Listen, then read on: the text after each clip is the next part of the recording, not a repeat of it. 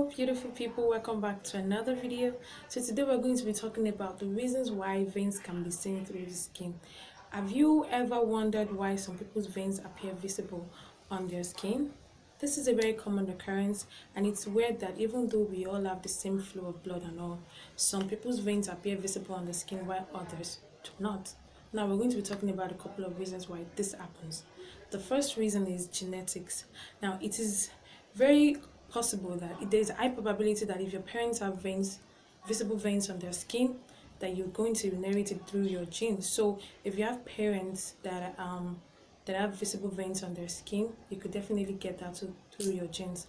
Now the second reason is your skin color. If you're fair in complexion, there is a high probability that you have your veins showing through your skin because of your complexion. So if you're light skinned and you have veins showing through your skin, you have nothing to worry about. It has to do with your complexion. Now the third reason is wearing tight clothing. When you wear tight clothing, it puts pressure on the blood flow and it restricts it. And when there is such restriction on the blood flow, the veins tend to show more.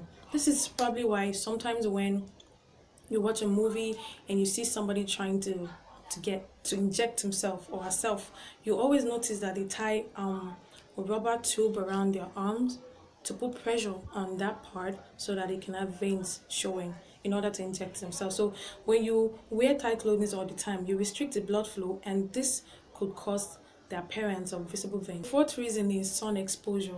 If you're exposed to the sun for a long period of time, it can cause the breakdown of collagens in the skin, which would definitely make the veins visible on the skin. Okay, so the last but not the least reason is the application of bleaching cream. If you're so obsessed with bleaching your skin and your complexion and you're not proud of your dark skin, there's definitely high probability. Now it is like a very major factor for the appearance of visible veins on the skin, because you're trying to fight the melanin. Now the melanin is what gives the dark skin the color, and if you're trying to get rid of it, then you're trying to tell your skin that you don't need the melanin, and the melanin is a sort of protection for the skin. So if you're trying to get rid of it, trying to bleach it, trying to get rid of it to reveal the lighter layers of your skin, you're going to be fighting against it, and at the end of the day you're going to be revealing your veins. So when you are so obsessed with using bleaching cream, there is a high probability that you have visible veins in your skin, and it's not only going to be visible, it's going to be greenish, and then sometimes it's going to be brownish. That gives different colors on the veins, which is very bad.